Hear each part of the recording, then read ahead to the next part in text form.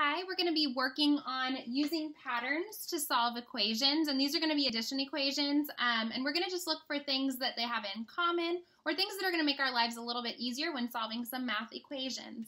In the last video, we made this chart about tens, and we looked a little bit at the patterns of the increasing numbers on one side. If you want to look back at that, that was our how to solve making a 10. On this one, we're going to be looking at the patterns to solve. So for example, if I was looking at different ways to make the sum of 5, I would start with saying 0 plus 5, 1 plus 4, 2 plus 3, 3 plus 2. Now remember, we can show these in two different ways just like that, okay? Even though they're the same addends, we can show it that way. 4 plus 1 and 5 plus 0. If I look back, I can see that these numbers on this side, I'm going to just find something. This side, you can see that these numbers are increasing. On this side, you can see that these numbers are decreasing. They're getting smaller. Let's show what it looks like for the 6s. Now, remember, we can even try it this way. So we can go 0, and then we can go all the way to 6. 0, 1, 2, 3, 4, 5, and 6. We want to make sure that we don't forget any of those fact, family, partner pairs, okay?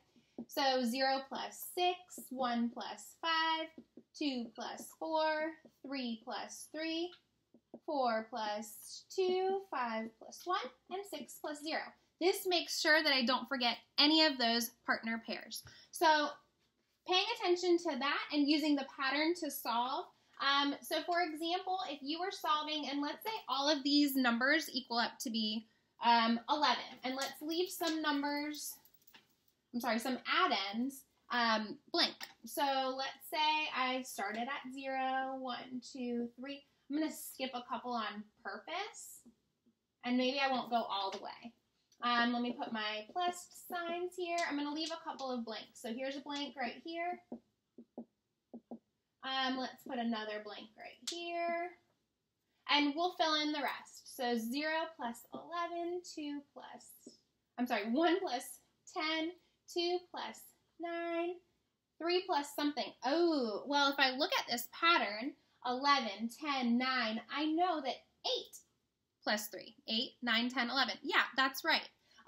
So we can find out that pattern this way. Well, if I'm going 11, 10, 9, 8, 7, this on this side must be 4. You will be able to fill in these patterns. Let's see, 7 plus something. Oh, I just did 7 plus 4.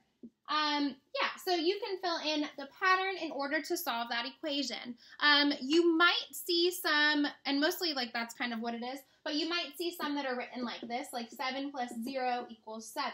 7 plus 1 equals what? 8. 7 plus something equals 9. 7 plus 3 equals 10. And you can look for the pattern in this. On this, you can see that these sums are increasing by 1, so 7, 8, 9, 10. I guess the first addend is staying the same. It's always 7. I can look at the second addend, 0, 1, something, 3. Well, the missing number there is 2. Let's see if that makes sense. 7 plus 2 is 9. It does. So 7, 8, 9. There we go. So you can look for patterns to solve equations. I also want you to think of the doubles and the near doubles that you already know. So something that you should remember are a lot of these doubles facts. So 1 plus 1 is 2, 2 plus 2 is 4, 3 plus 3 is 6, 4 plus 4 is 8, 5 plus 5 is 10. Now, I don't want to keep going forever and ever and ever, but think of those doubles facts that you know. Now, if you were in the classroom, you would see our doubles chart on the wall as well. But since this is at-home learning and an at-home review of some skills, you should have these things memorized. The chart is just there for you to see every once in a while until you have it stuck inside of your memory. So let's say you had a couple of equations. And let's say these are some near doubles equations that I want you to practice with. 4 plus 3 is something. 2 plus, let's say, 2 2 plus 3. I don't know. That's so easy. But anyways, 5 plus 6. Now you know 5 plus 5 is 10, and 6 is just one more than that. So in your head, you should be able to, 5 plus 6 is 11, because that's something that you already know. 6 is just one more. So in your head, you're thinking, I know 5 plus 5 is 10.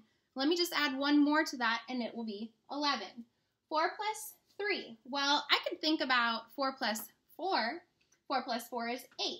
And since 3 is one less than that, I just have to subtract one of those from the 8. So 4 plus 3 is 7. 2 plus 2, y'all hear it all the time. 2 plus 2 is still 4, always. So what is 2 plus 3? 2 plus 3 is 5.